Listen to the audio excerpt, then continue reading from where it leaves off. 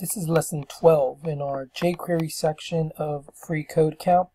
In this lesson, we use append to move elements with jQuery.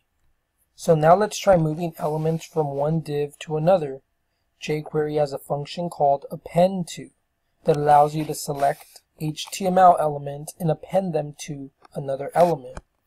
For example, if you wanted to move target 4 from our right well to our left well, we could use, so they use a selector, select ID target 4, they do an appendTo, and then they specify to append to the left well ID. So move your target 2 element from left well to your right well. So here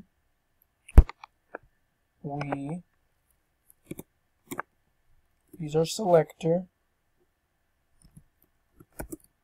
and we want to get our target 2, so quotes, hash symbol, target